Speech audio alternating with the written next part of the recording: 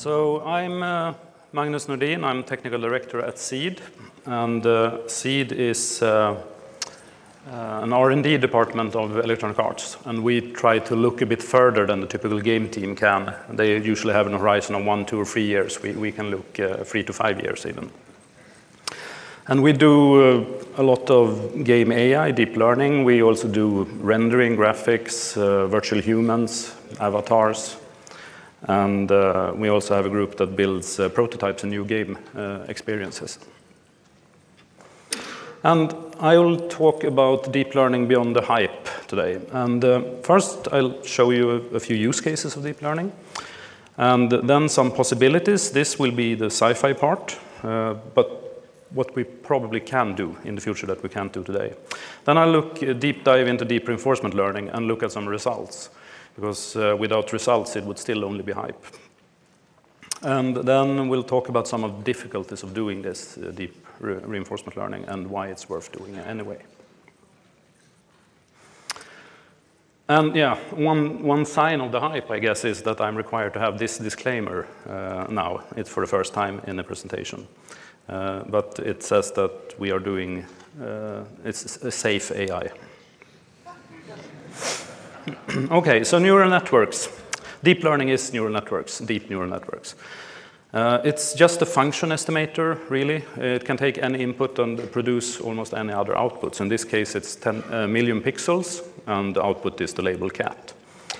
And the nice thing, this of course is a very complex function. The nice thing with this is that we don't have to define this function ourselves. It's trainable.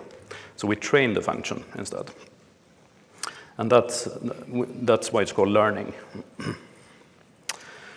We can get more elaborate computer vision. We get the description of a picture instead, and then we use one computer vision network and another language generation network.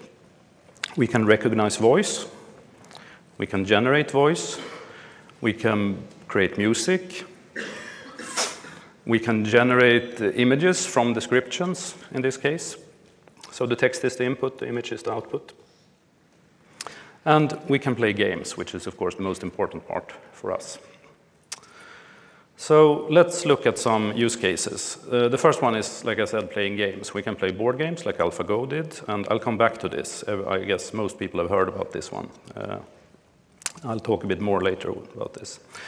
But then we have this, when OpenAI's Dota agent challenged one of the best players in the world. It's just 1 versus 1 Dota, but so it's a limited version of Dota, but it was still very impressive that they can do this. Because no human has been able to program a bot without cheating, just using the same information as a human has, and beating a human professional. We can also do pose estimation. And why is this important? We do this today in big capture studios, motion capture studios. But this technology will soon provide anyone with a mobile phone at home to do motion capture. Of course, the precision is not as high as a professional motion capture studio yet, but I'm sure we will get that.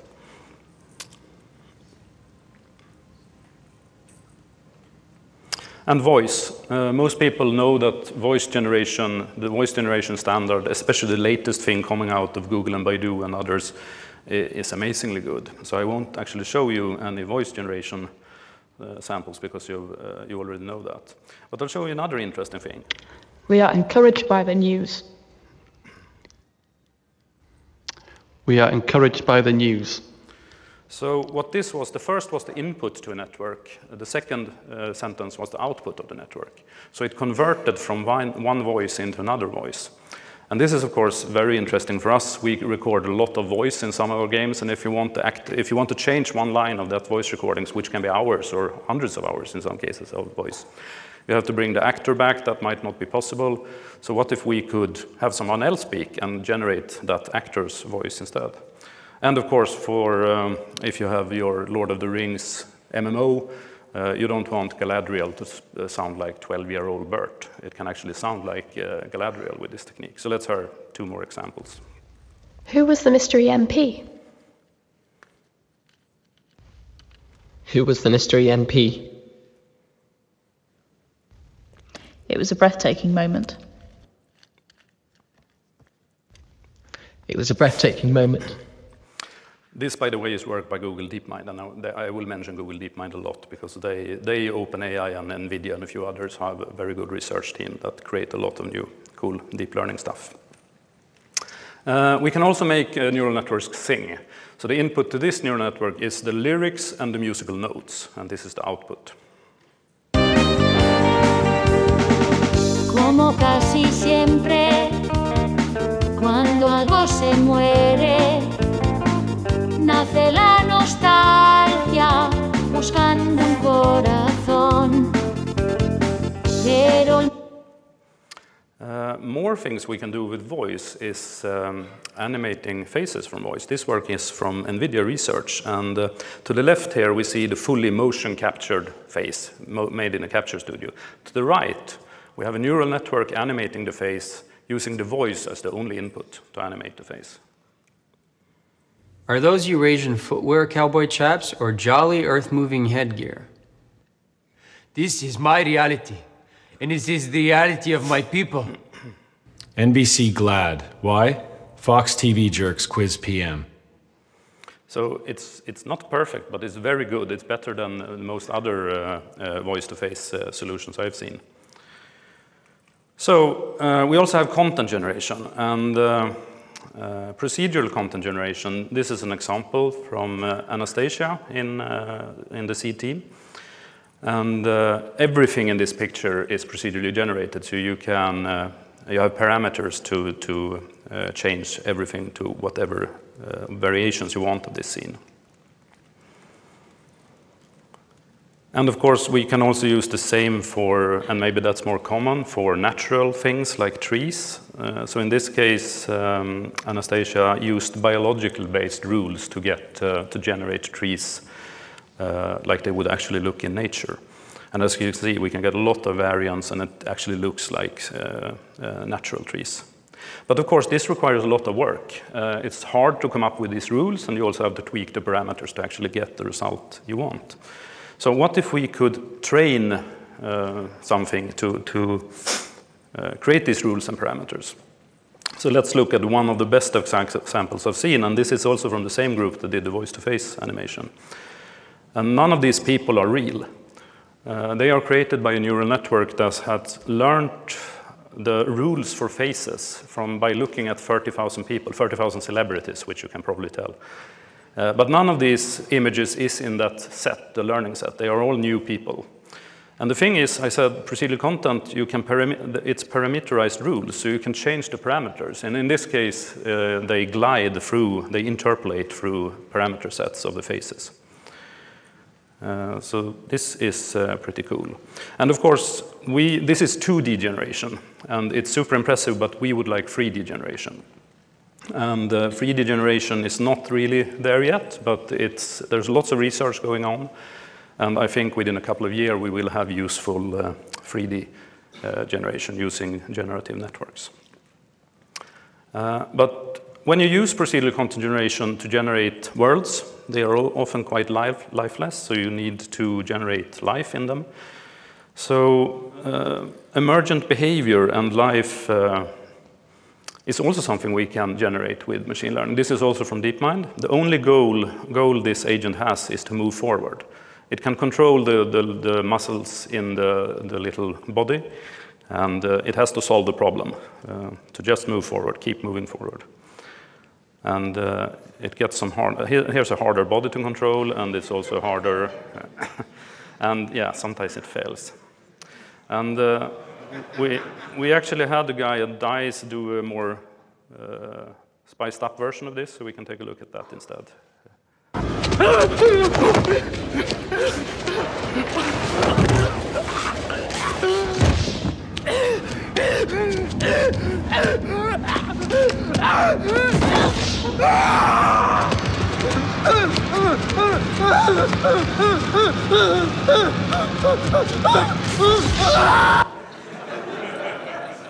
So if anyone out there is working with sound, you know how important you are. Sound is super important. So that's Possibilities. So let's look, we have seen now a lot of individual features that can be used, but what if we combine a few of these features to look at something that's pure sci-fi today, but I'm sure is possible within a couple of years. So most games today are very violent. And why is that? That's because violence is the simplest interaction to create in a game, actually. It's much harder to do social interaction. And that's a pity, because when we ask, or I asked a few people what are their best gaming experiences ever, a surprising amount of people answered something like this. A woman walks up to you and says, that power you hold, that's strange and ancient. What are you? I'm a witch hunter. You hear a voice, the voice of the young woman following you. An offering of outsider blood is I knew it! I knew it cleans the palate. You see her flesh extend as her arms grow. Yeah, so have you ever seen Vin Diesel this happy? So old-fashioned pen and paper role-playing. It's of course the social interaction you get around the table that we really can't do in games today. But it requires a lot of imagination. They have to visualize everything in front of them. So that's something we should be able to help. Some people have tried to help with live role-playing, but it's definitely not for everyone. So we in the game industry came up with this, massive multiplayer online role-playing games. However, they ended up like this, most of them. So this is more than social interaction. It's probably, you can of course do social interaction in World of Warcraft, but it's mostly a highly complex exercise in coordination and intricate game mechanics. So not much role-playing there. So we have this concept called true role-playing because we think it's important. Board gaming is more popular than ever. Ordinary board games have never been more popular. And I think one of the reasons is because the social interaction you can have around the table. So this is an experiment we did in our lab a while back, and it's a skinning experiment in VR. So you can control a character, it's a Battlefield 4 character, and we can change characters, and this is just a prototype, but I think there's lots of animation technology and going on with deep learning as well that will enable this to become really, really good soon. And if we take this skinning and we add the voice conversion I showed you, then you can look and sound like a character of your choice. And of course, we need the face animation as well to actually animate the skin to say what you say. I'll show you two scenes that we absolutely can't do today. Imagine that this is you and your friends in virtual reality doing some role-playing. Here we go. If you're gonna play with the big dogs, no fair. I'm in. That's you, Exo. I'm in. Oh, Hilo. When are you gonna learn? I just want to say, it's been a while since we opened the books. And in regards to you guys, Bert, Jerry, as a man of few words, Not few enough, though, huh? No blood. No blood. Salud. Salud. So for being TV, scenes in a TV show, there's nothing special with these scenes at all. But if we even try to imagine doing this in a game, a multiplayer setting with many players, it's impossible to do today. But I think combining those techniques I mentioned, it will be hard, and there's a few years left before this is realizable, but I think it can be done. And then it will open a whole new genre of games, like more amateur theater and true role-playing. Okay, let's start looking at game AI and reinforcement learning. So short introduction to reinforcement learning. We have an agent, that's the intelligent thing, and it's acting in an environment. From the environment, it gets observations and rewards back. So when it does something good, it gets rewards. And it can also observe what happens when it acts. Usually it has a goal as well. It's typically to just optimize the rewards to get as high reward as possible. So of course, reinforcement learning is an old technique, but the new thing is that we combine this with the neural network and get the deep reinforcement learning. And this is learning by doing. It's the same way that both animals and humans learn. So let's look at the simplest possible example of reinforcement learning. This is a very simple game. The blue dot here is our hero, and he or it is supposed to eat the green dots and avoid the red dots. So first, we just drop him into the world, and it's not going well. The score is negative, and it's going down. Even though he hits, I have a hard time saying he or she about this, it hits the red dots, green dots sometimes. It's also hitting red dots. But just after a few minutes of reinforcement learning, this is what it looks like. So it's now trying to hide in the corner and dash out to eat some greens now and then. It's far from optimal, but at least the score is now positive, going up. And after a couple of hours of training, it looks like this. So now it's definitely playing this game superhuman. We have tried to play it. There's no way to play it with this efficiency.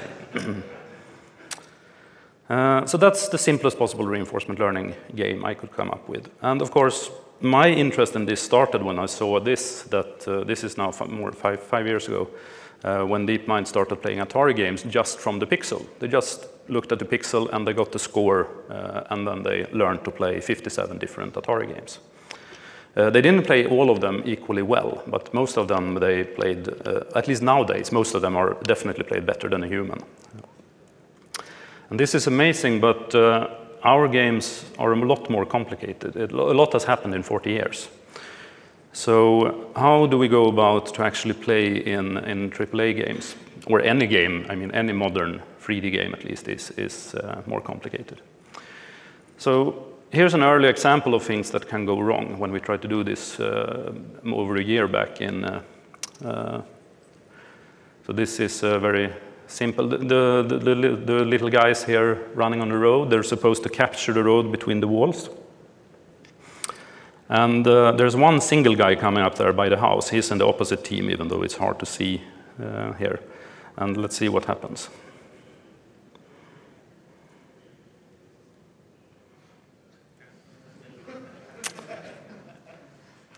So what happened? Of course, they're pretty stupid. We didn't have very strong networks when we did this, but they also don't have hearing. Every one of them was looking in one direction. They see this low-resolution view of the world, so what we did was add a small hearing radar, the thing you see in the lower left corner. That's very crude, it's very short range, but at least it gives them an indication that someone is behind you. And that helped a lot. Another cool thing that speaks about the power of neural networks is that they had learned using the 3D view, the vision view here. So we just slapped this 2D radar on top of the 3D view. We didn't do any other changes. We just slapped, and it picked it up immediately, what it was supposed to do with that radar. We had to retrain it, of course, but nothing else. Another problem playing a real game is multi-action. When we play real games, especially if you play a console or with a keyboard and mouse, you use a lot of simultaneous actions. All of the game playing we have seen, this is from the Atari paper, they can only perform one action at a time. So in this case, you see that the primitive actions, so to say, are the upper half, and then they have created all possible actions, like as new actions, combination actions, go forward and press the button, for example. And that's fine when you have an old Atari controller. It doesn't work today. A PS4 controller has around 20 inputs. And if you combine all the possible combinations of 20 inputs, it's around 2 million combinations. So we can't create all these new actions for all the possible combinations. The action space is too large. Unfortunately, you can't play, once again, this is from Battlefield. We're in the same building as DICE in Stockholm, by the way, so that's why we do a lot of Battlefield. Battlefield you can't play without using a lot of simultaneous actions. So we had to solve that problem, because if you just start allowing simultaneous actions for the agent, it will just button mash. It will press half of them on average, and it takes an enormous long time to learn even the most basic things when you do that. So what we did, and don't worry, I won't go through the details here, we did some imitation learning. So we had the agent watch 30 minutes of human gameplay before starting, or actually simultaneous with the reinforcement learning. And just for the beginning, so we decayed the amount of imitation learning it did over time, the first hour maybe of training. And what this did, it helped the agent understand which combinations are valuable. which combinations make sense of the controller. So when we did that, that's the green line. So I won't go into details once again, but the higher you get here, the more score you get, the better. So as you can see, when we added imitation learning to this multi-action agent, it behaved much, much better. So let's look at some results, how the agent behaved. So when we went from Atari games, we started learning on the Atari games. We couldn't jump directly into a real game, so we built a very small, simple FPS game, essentially. So let's start the movie and look at it. So the green guy here is the agent, and as you can see, he has 12 different actions, can perform all of them simultaneously. And the goal here is this blue circle, to protect the blue circle. We'll see here soon in the video. Yeah, that's the objective area. So that's what the trade agent is trying to do. It's trying to find the circles. They move around every 30 seconds or every minute. And it has also got health pickups and ammunition pickups, and of course there are opposing bots. He's alone against 10 opposing bots. They use classical AI techniques. He has a much higher rate of fire though, so it's still not impossible. So this is what the agent sees. This is the only input it has. It also has access actually to its health and ammo, but otherwise it's just the visual input. And this is a low resolution input, and you can also see the hearing radar. The blue dot in the hearing radar indicates the direction to the objective area, in case the agent can't see it. And another thing that surprised us was the navigation capabilities of there's no navigation systems here. There's no nav meshes or anything. But still, it navigated this maze of houses to find objective without problem. And once it reaches the objective area, it has a few behaviors as well. It, of course, starts defending the area, and it's also patrolling the area.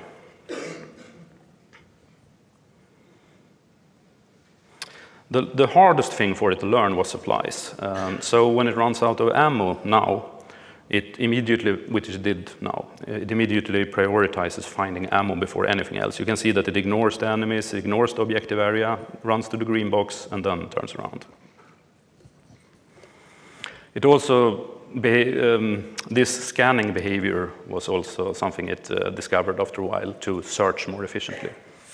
So all these behaviors were emergent. We didn't say that it should do like this or that. We only gave it the objective, protect the area. Another cool thing about these agents, they generalize very well.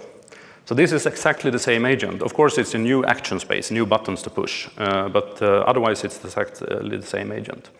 So it's a very simple racing game, but it only took a few minutes for the agent to learn how to lap this circuit. So they can solve a lot of different problems. Of course, you have to train them for each problem right now.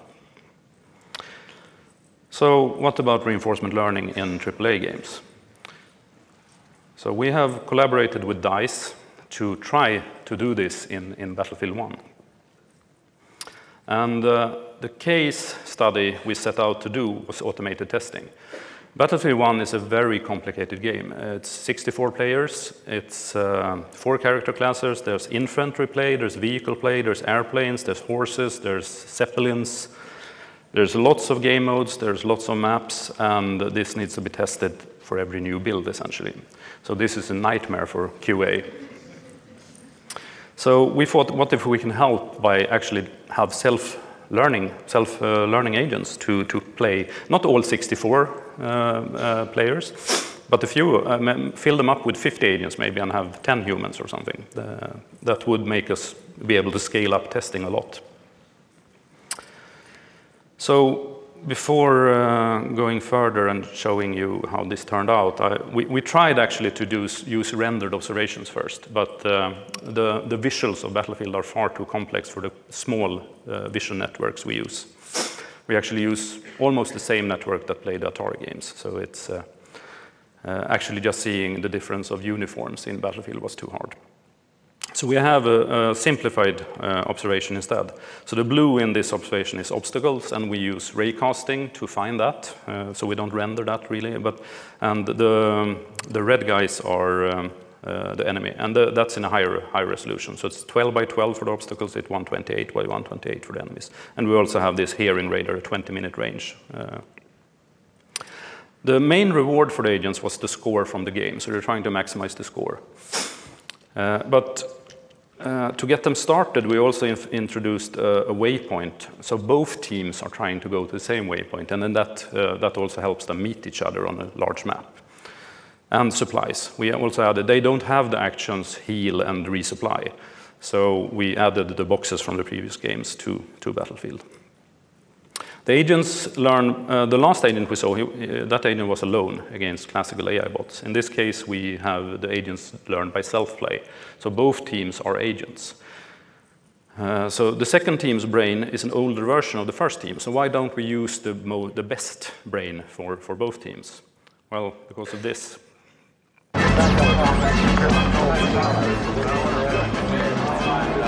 What's it doing?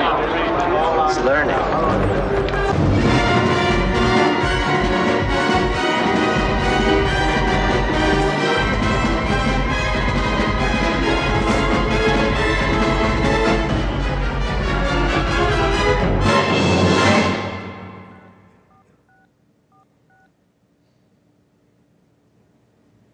Strange game. The only winning move is not to play. So this literally happened when we had the same brain for both teams. They discovered it, I don't shoot, I don't get shot. So they stopped shooting and just went around picking up boxes.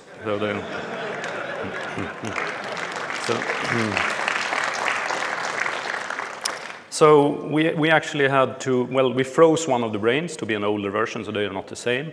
And another thing we did was actually introduce a few of the really stupid testing bots we have into each side as well, but they actually shoot. So now the agents have to defend themselves from the beginning. So does it work? Yeah, well, we can look at this clip first.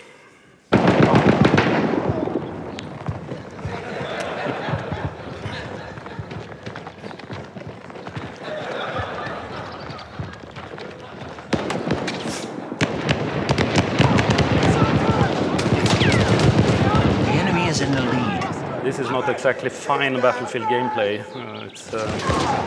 And they also have a problem with being indoors.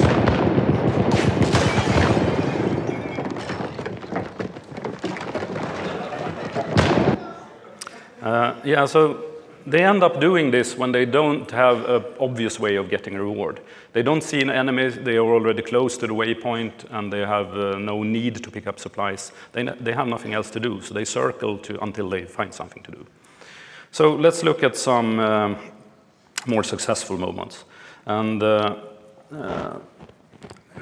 this is programmer art, or programmer video recording, rather. No professional video editor has been involved in this, so apologize for the shaky camera movements.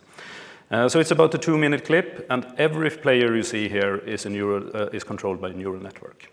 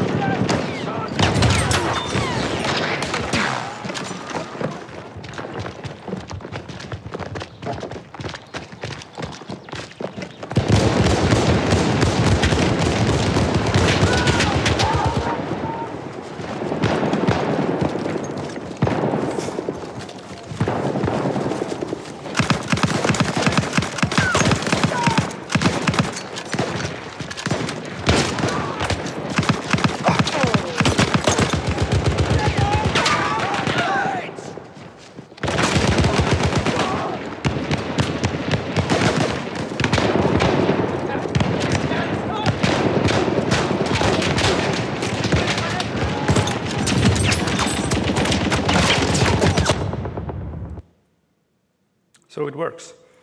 So to my knowledge, this is the first time anyone has been able to play a first-person immersive modern game with deep reinforcement learning. So of course, there are lots of challenges with doing this as well. This isn't easy. So one of the biggest problems is slow training. So what you just saw, those agents had trained for 6 days. And we use 8 machines in parallel to play the game. So it amounts to about 15,000 game rounds or 300 days of gameplay if you count all the agents' experience. So it's definitely slow going. It's also behavioral design. As I talked, you need to you do reward shaping. You have to design these rewards to get the agents to do what you want them to do. Of course, in this case, it was mostly the battlefield score, but it's hard for a game designer to actually go through reward shaping to get the behavior they need from an agent. So that's a hard part. You don't have a full control. You will be surprised by the behavior. That can be both good and bad. It's very hard to debug a neural network, we have discovered. And there's also the question how we integrate this with classical AI systems like behavior trees, because right now all the behavior of the agent is controlled by the neural network. I don't think that will be the first thing that happens in real games. I think some parts of the behavior will be controlled by neural networks. And that means we need to integrate this into current AI systems. And of course, the execution, it's actually not a huge problem, but the GPU is busy with doing graphics typically. And so we run, all the agents run on CPU now. But inference, that is actually running a trained edge agent, is called inference. That's much, much cheaper than training the agent. It's magnitudes cheaper. So right now, it's not a huge problem.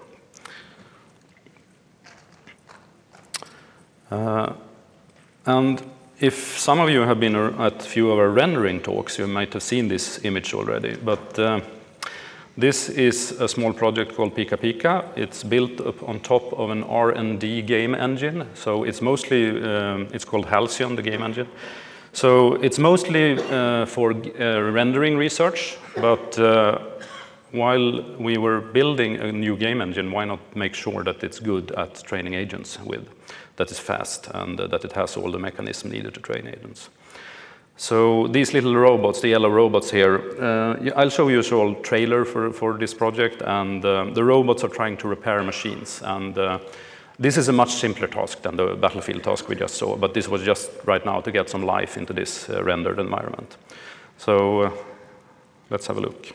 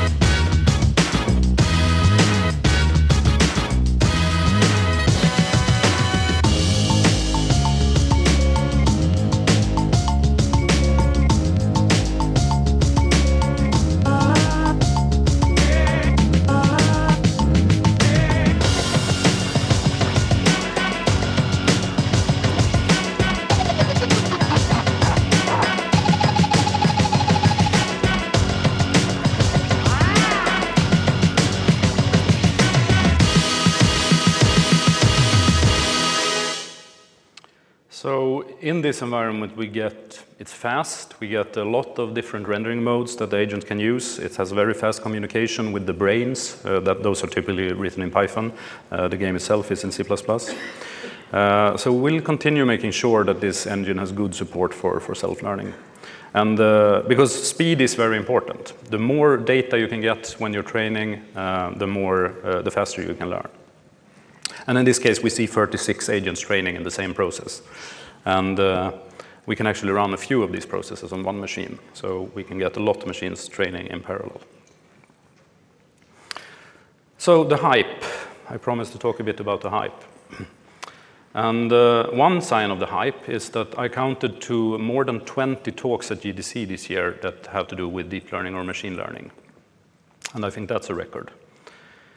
And of course, much of the hype is about artificial general intelligence.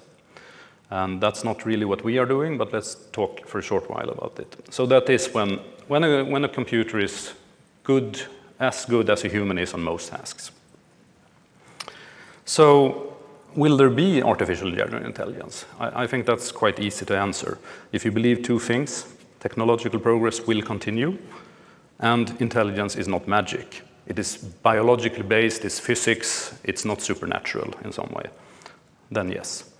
Of course, technological progress might not continue. There might be the Third World War or something. But if these two things happen, then we will eventually have artificial general intelligence, according to my belief at least. So then the question is when? So a couple of years ago, there was a questionnaire at the conference, and a lot of experts guessed when we would have AGI. And the median, I say average here, but it is a median. The median guess was around somewhere in the 2040s, so a little bit more than 20 years away. Of course, this is a wild guess. It's very hard to make these kinds of predictions of new technology. So for example, in 1902, the Wright brothers said that it would take 50 years before a human would fly. In 1903, they flew. In 2015, people believed it would take another 10 or 15 years at least before a computer program would beat a Go master. In 2016, AlphaGo did it. But of course, we still don't have those flying cars that we were promised in the 50s. So it's very hard to make this kind of prediction. But let's go with 20 years away for now.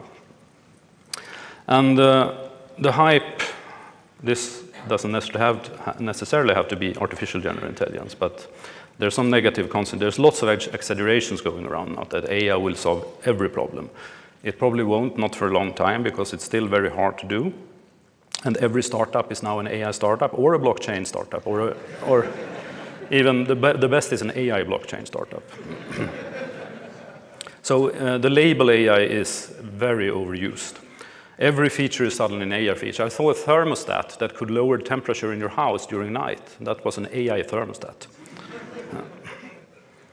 Another problem, not noticeable maybe if you're not in academia, but it works in practice, but not in theory. We really don't know why deep learning works as well as it does. It shouldn't work this well. And we don't have the theory for it yet, which means that building a neural network architecture and tuning the hyperparameters and everything is more of an art than a science right now. It's not a huge problem in practice, because if it works, it works. But if we had the theory, it would, of course, be much easier to do things. Then we could actually calculate what the network architecture should be instead of guessing and trying. Yes, the AI winters. There's also a lot of naysayers that we will soon have a new winter. We had winters during the 80s and 90s where we reached a plateau. Nothing, we could solve toy problems, but nothing really interesting. And of course, we might end up there again, but I'm more hopeful this time because, I'll come back to that at the end of the talk. We have taken a big step up now and can solve a lot more than toy problems. And of course, there's people that think that AI should be banned. I saw that one union here in the US wants to ban all deliveries with automated trucks and drones, for example. So this is already a debate that has started. So let's get back to narrow AI, not the general AI. So deep reinforcement learning is hard, and there's been some great blog posts recently about something like this one, deep reinforcement learning doesn't work yet.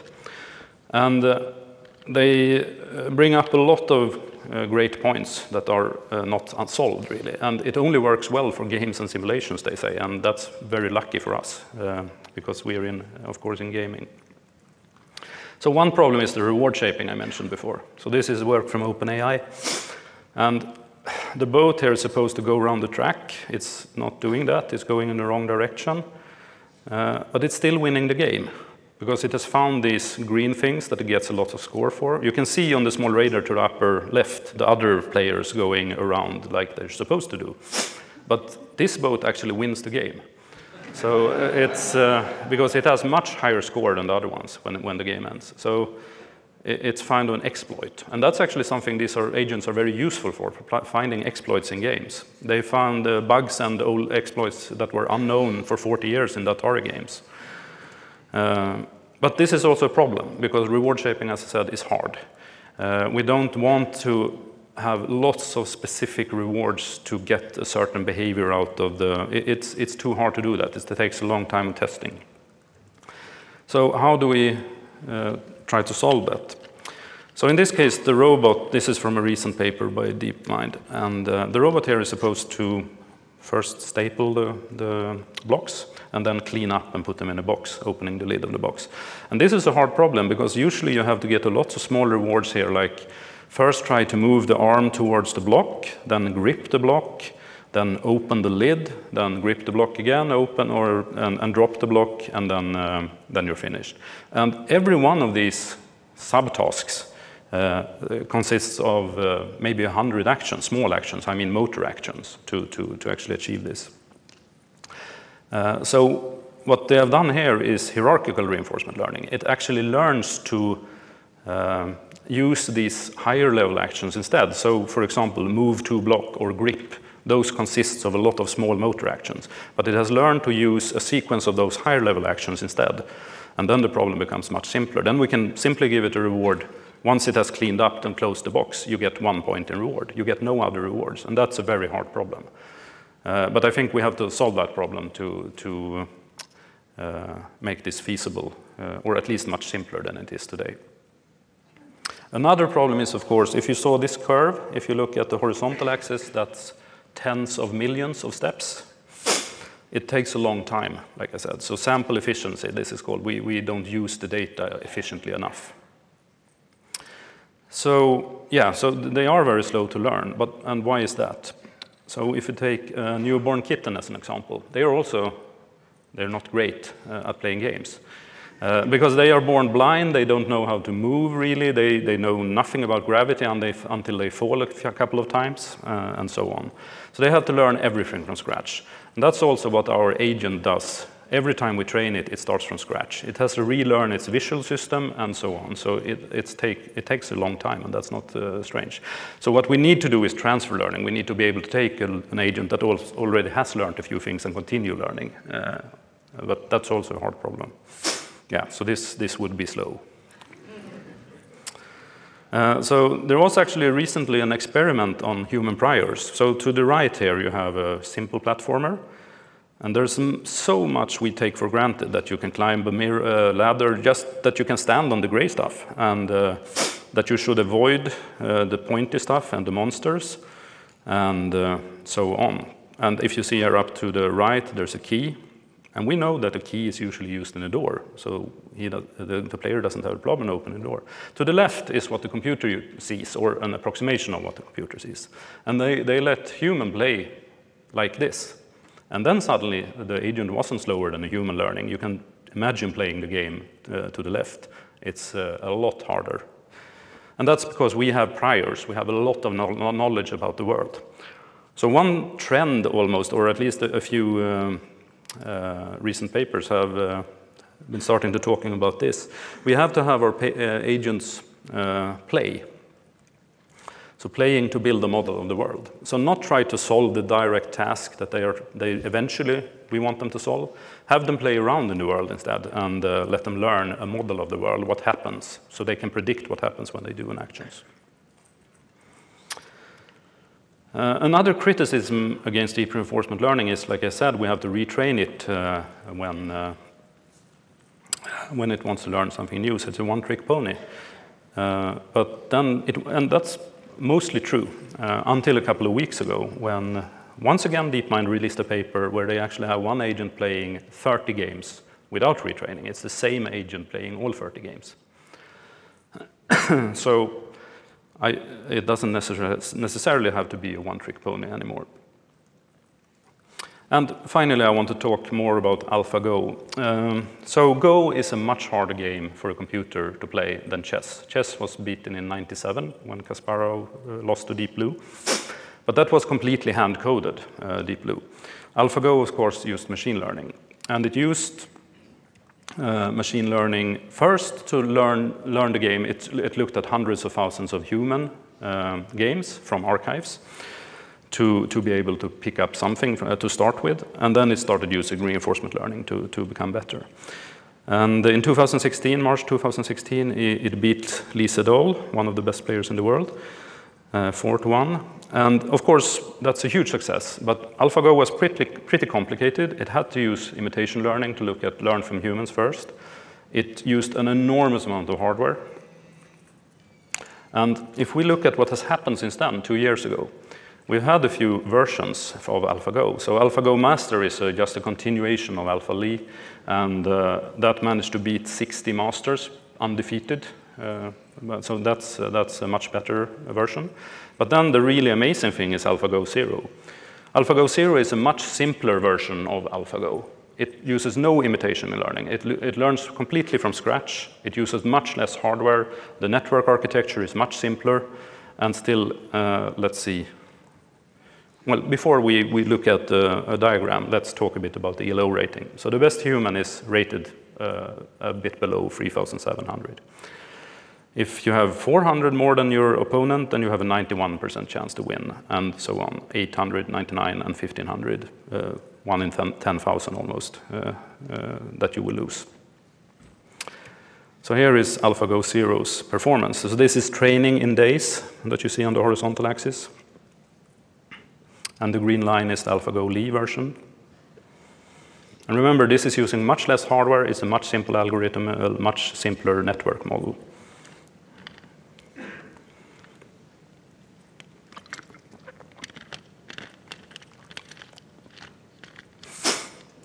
So when the line stops here, it's around 5 to 5,200 or something in ELO, and that's 1,500 above the best human, and that's 1 in 10,000 to get beaten. So this is truly superhuman performance. And the other thing, after that, there came a version called Alpha Zero only, because that can play many different games. Because in this simple system, all you have to do is change the rules, nothing else. So they inserted chess rules instead of Go rules. And of course, it became the best chess playing program in the world as well. And a cool thing from this paper was that it discovers these standard openings of chess. And you can see the hours of training on the horizontal axis, how it discovers an opening, and then when it becomes more and more experienced, it abandons some of the openings.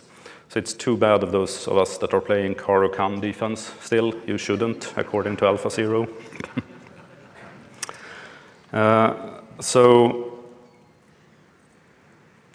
But one of the most amazing things that's not visible on this graph I just showed you is this. This is the best handcrafted Go program. It's around 2,000 in ELO rating. So within 2 days, AlphaGo beat decades of software engineering and 1,000 years of Go experience with a simple learning algorithm. And this is one of the important points here. With learning, we can do things that we cannot possibly, we are not good enough to program this ourselves. So deep learning is still hard. It's still simpler to solve many problems with conventional methods rather than DL. So why do it?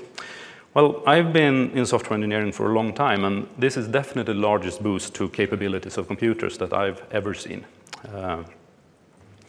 We can now do things that were previously impossible in computer vision or pose estimation or some of the other examples I showed you.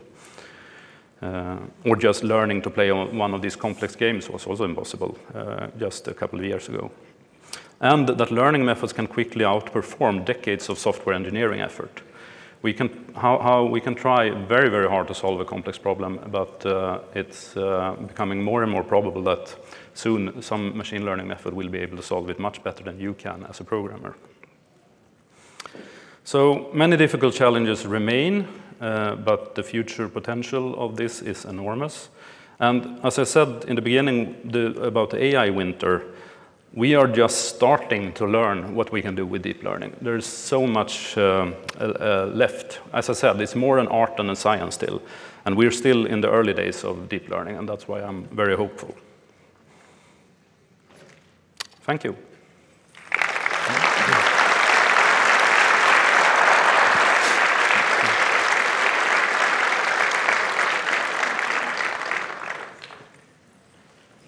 Questions?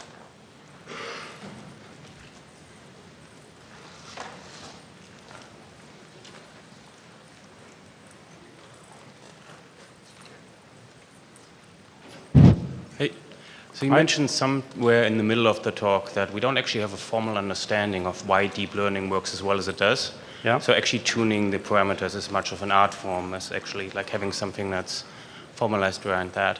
I'm wondering if you have any anecdotal, well, evidence of how did you guys actually triage how you should change parameters between different iterations of the game, or of like any sort of problem that you're actually in, because theoretically people can make different arguments as to whether you should keep going, whether you should try to change parameters, etc. Yeah, so the answer to that is we didn't triage that much because we didn't have much hardware to do many parallel trials.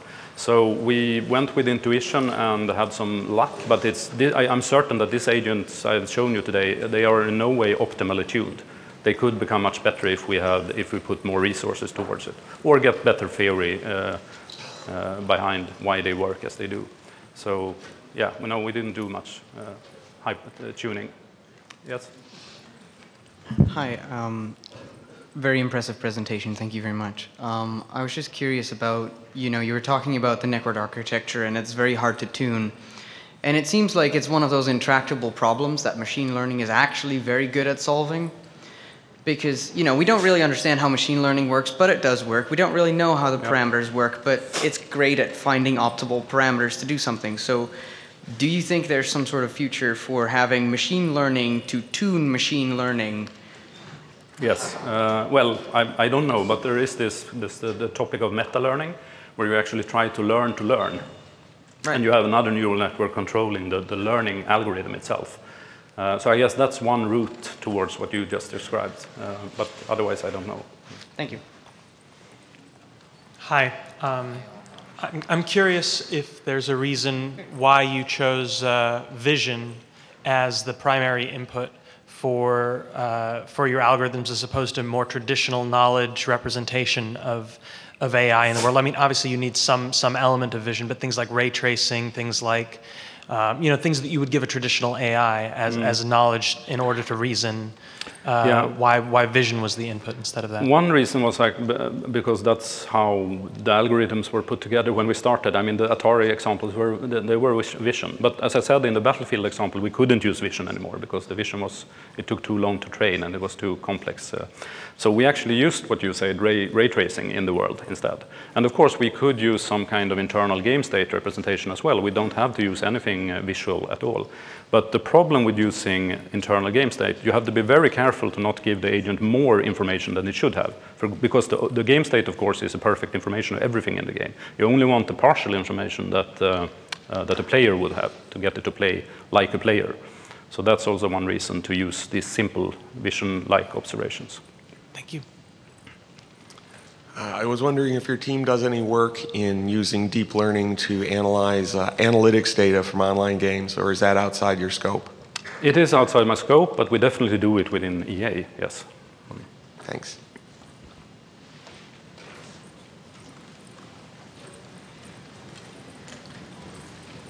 If there's no one else? Okay, one more. Did you do most of your experiments with like very simple single hidden layers, or did you do a lot of experiments with different graph formations? You mean the network model itself? Correct. We didn't do much experimenting. We used essentially a slightly modified Atari network with some convolutional networks for the vision system, but we did add an LSTM, the LSTM version, to get some understanding of time sequences. But that's about it. Thank you.